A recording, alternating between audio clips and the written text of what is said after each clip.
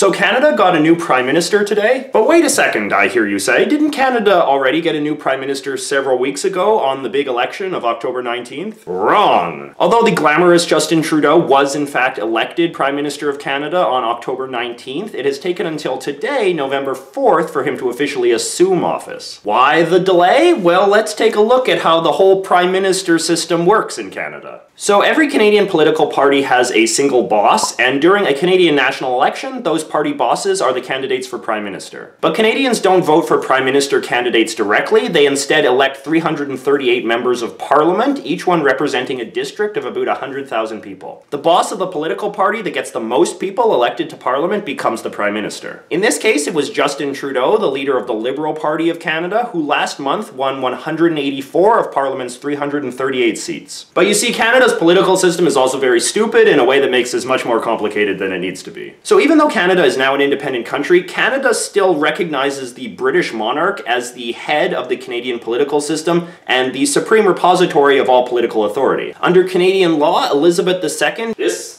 number, is literally given the title Queen of Canada. But since old Liz is busy with other stuff back in England, she appoints a guy called the Governor General to exercise her authority inside of Canada. In reality, this person is just appointed by the government of Canada, and the Queen probably wouldn't recognize him if she ran over him with her carriage, but let's just play along with the fantasy because everybody else is expected to. So anyway, after somebody wins an election, the Governor General has to officially give them permission to take office. And on October 30th, Governor General Johnston formally sent Justin Trudeau an invitation to come to his big mansion for that purpose. And that leads us to today. So Justin Trudeau walks over to the Governor General's house, and look, everybody's all happy and stuff, and then everybody takes their seats inside the big ballroom. And then this woman, who's basically head of the Canadian bureaucracy, goes up to the Governor General and she's like, "Hey, Mr. Governor General, is it okay if I make Justin Trudeau Prime Minister now?" And he's like, "Sure." And then Justin Trudeau comes up and takes his Bible, and the bureaucracy lady makes him take the oath of office, which is very long and involves making lots of promises of loyalty to the Queen. By the way, Justin Trudeau apparently does not know how to pronounce the word heirs.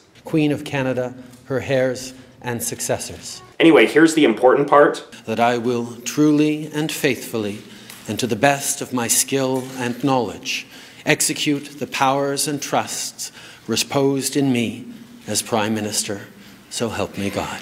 Then all of Prime Minister Trudeau's various cabinet people get sworn in one at a time. And then at the very end, the Governor General gives the Great Seal of Canada, which is this big, heavy stamp thing, to the minister in charge of official record keeping. This is important in some way, and everybody is very happy because Canada has a new government and everything is completely different now. By the way, before I go, I want to ask you a question about something. The Governor General's office says that Justin Trudeau is the 23rd Prime Minister of Canada, which sounds really low. And it is true that only 23 humans have been Prime Minister. However, throughout Canadian history, a lot of people have served as Prime Minister on 2 or more non-consecutive occasions. Justin Trudeau's own father, for instance, was Prime Minister twice, once from 1968 to 1979, and once from 1980 to 1984, with some different guy in between. Don't you think that that means that the old man Trudeau should count as 2 different Prime Ministers?